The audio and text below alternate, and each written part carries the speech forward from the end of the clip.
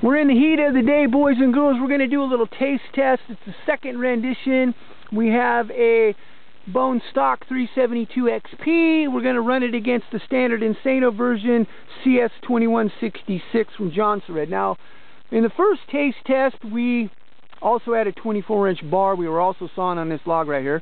And the Husqvarna, which is rated at 5.4 horsepower, stomped the Jonsered into the dirt, which is rated at 4.8, so it's giving up essentially 0.6 of a horsepower. Now, the air cleaner systems are a little bit different on these saws. Carburetors are the same as far as I can tell. The cylinder assemblies are very similar in bore size anyway. They both have a 50mm bore and a 36mm stroke. Mufflers are the same.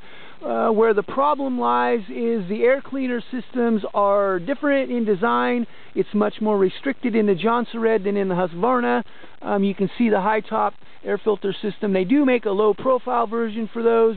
It's similar. It's actually the same filter as what we have in the Jonsered at this point. So the other part of the equation is the caps over the transfer ports. In the Jonsered version, cylinder assembly have some guides in them that restrict the amount of airflow. So we look at two cases where the restrictions are the same. As far as I can tell, the cases are the same except they're a different color. The cylinders bolt right on there.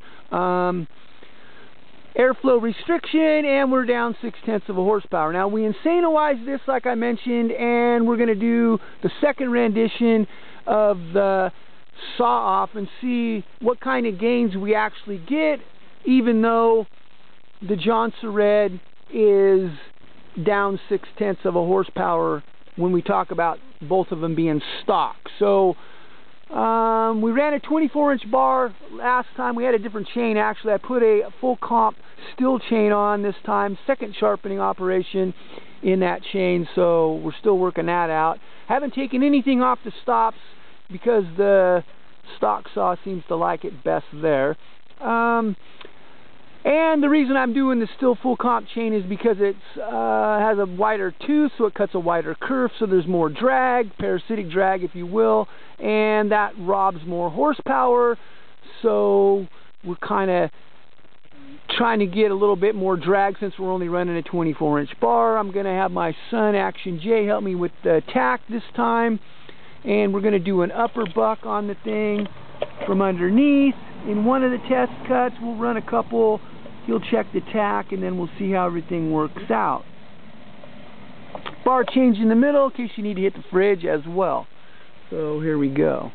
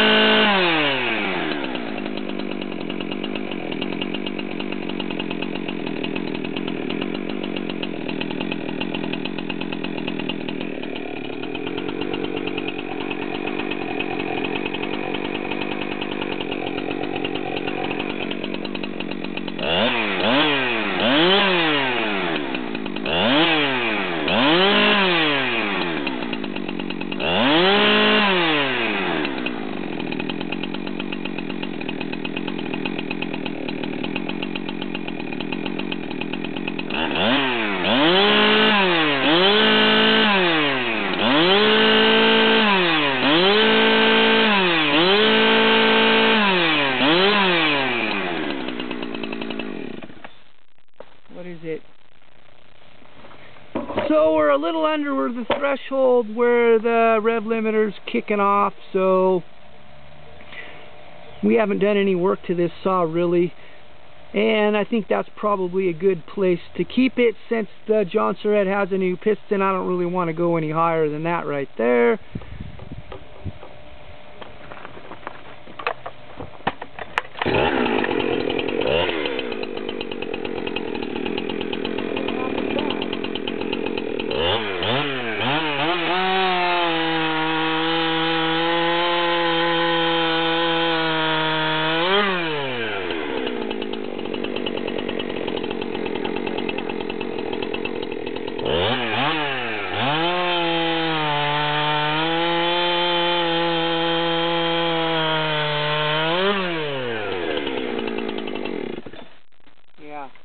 Show the camera.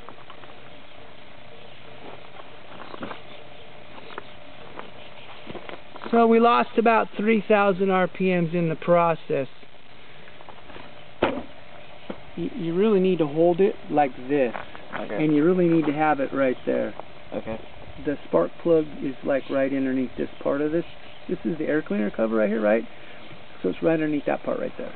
And so the arrow, right, tells you what you need to do. So you put that right there, hold it with your 2 fingers right there like that, and you'll be good. Okay. Ready? Yep.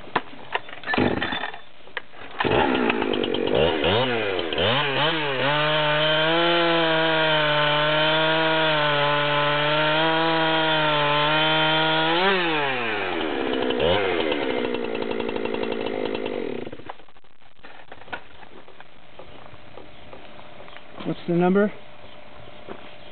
Well, you can say it. You can 9960. Well, the mic's right there, and you speak into the mic. 9960. About right here seems to be good. So, we're down a little bit when we're actually able to apply some force. I was kind of trying to let it feed on the way down. That's just the way I like my chains to cut. Let the chain do the work.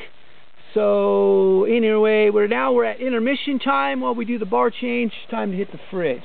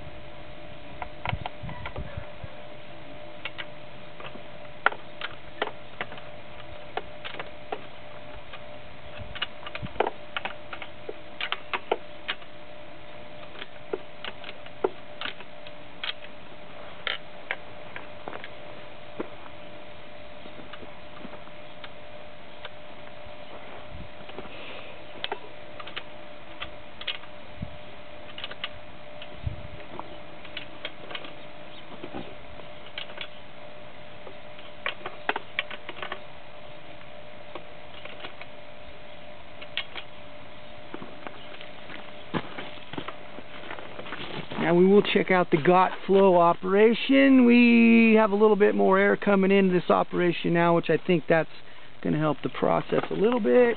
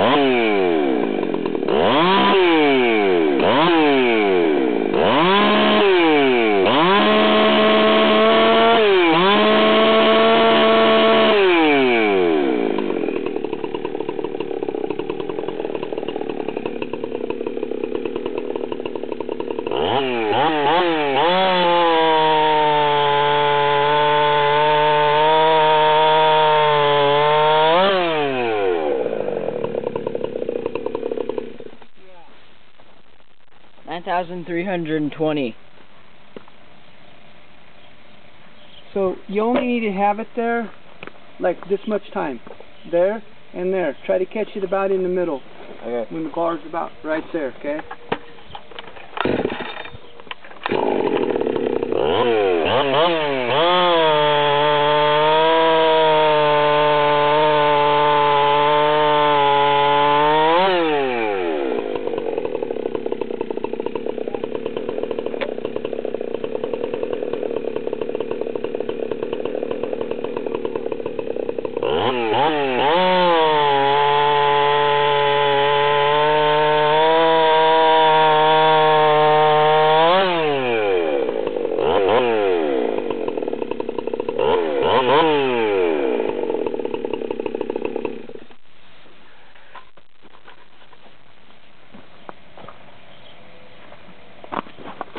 We're getting into the knots pretty good. So we're getting acclimated to how to operate the tack, I was noticing. And so thanks to Action J for helping out here. And we can see that we had no knot for the first few cuts on the Husqvarna. Then we started getting into the knot with the Jonsered. And now we took a couple cuts in the knot. Well, both of them actually with the Jonsered. So I can tell it pulls harder in the wood just from running the thing. Definitely sounds a little bit different. Still blubbering pretty good, I noticed too. That thing probably needs another 1,000 RPMs or something before it comes onto the quote-unquote pipe and really starts to motate. So far I'm well pleased. We're down on air filter. We basically took care of the transfer port situation, however, and tuned it up a little bit, so hopefully the owner will be well pleased when we send it back to the East Coast. So anyway, thanks for watching this session. Have a blessed day wherever you might be on God's green earth.